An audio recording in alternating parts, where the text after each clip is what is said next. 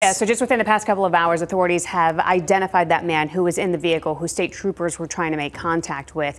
We have learned that it's 44-year-old Lemonte Anthony Knobelock. Now, this all began at just before 2 o'clock Sunday morning on the Loop 101 in the southbound lanes. This is the situation that state troopers were dealing with.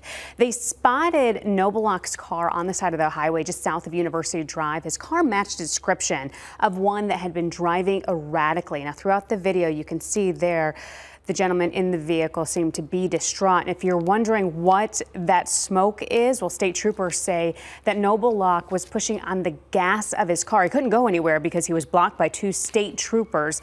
And because he was pushing on the gas, it emitted that smoke there. State troopers trying to make contact with him. This went on for about 30 minutes. And then when they went in to try to make contact with the barriers trying to protect them, they say that Knobelock presented a gun. That's when state troopers began to shoot. Authorities and EMS did arrive on the scene. However, he was pronounced dead when they did get there. Now, this incident remains under investigation because of all of this.